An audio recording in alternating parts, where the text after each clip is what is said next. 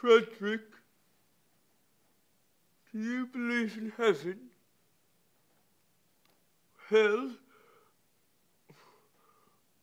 What about Christ? What about God?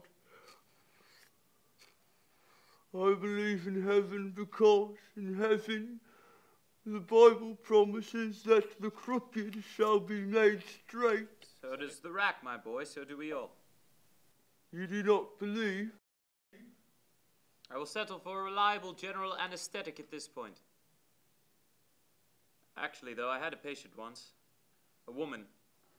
Operated on her for a woman's thing. Used ether to anesthetize. Tricky stuff. She didn't come out of it. No pulse, vitals stopped. Absolutely moribund. Just a big dead white mackerel.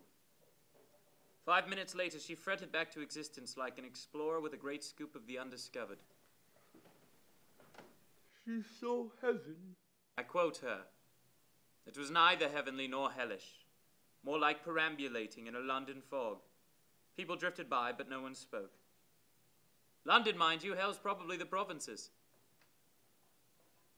She was shocked it wasn't more exotic, but allowed as how had she stayed, and gotten used to the familiar, so to speak, it did have hints of becoming a sort of bliss. She fled.